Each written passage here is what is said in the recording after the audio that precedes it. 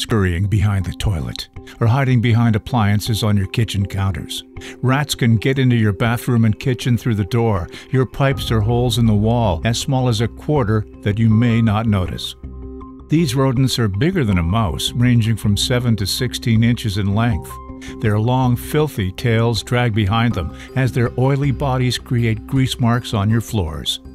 While homeowners will sometimes physically see a rat in their bathroom or kitchen, what happens when they're not paying attention? It's important to practice proper prevention to keep rodents out, as the food you eat or personal items such as your toothbrush or razors could be contaminated by this pest while it searches for food and water. Rats can cause damage to properties and structures, and some species can transmit serious diseases, including jaundice, rat bite fever, the plague, and salmonella. If you spot a rat in your bathroom or kitchen, contact a licensed pest control professional for assistance.